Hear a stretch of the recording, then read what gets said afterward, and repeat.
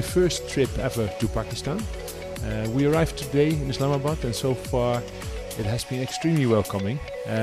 People are extremely friendly. It's a completely different environment and it's green. It's my second time here in Pakistan. Great people, great runners, great organization, fantastic countryside, nature.